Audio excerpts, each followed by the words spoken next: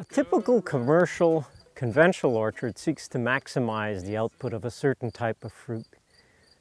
That's really a monoculture approach, and it's certainly a lot more prone to insects and disease.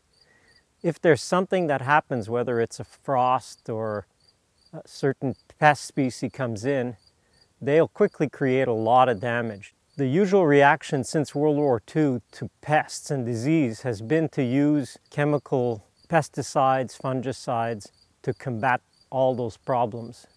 I think people are really waking up that putting poison on food is not too bright of an idea. The organic model seeks to solve the problems by using organically approved products. It's essentially a substitution model.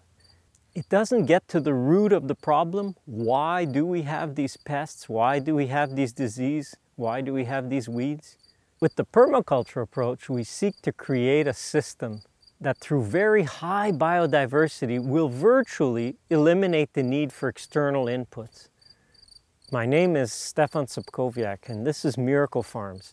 20 years ago, we bought this orchard with the intention of converting it to an organic orchard, and we did so. And after a few years of producing organically, we realized the limitations of the organic approach. Then decided it's time to bite the bullet, redesign, and replant the orchard into a permaculture orchard. In this film, I want to share my knowledge and experience with you based on years of applied theory and lots of trial and error. It's all about creating a relationship of conscious cooperation with nature so that every living being benefits. We're located in southern Quebec, in Canada, in Zone 5.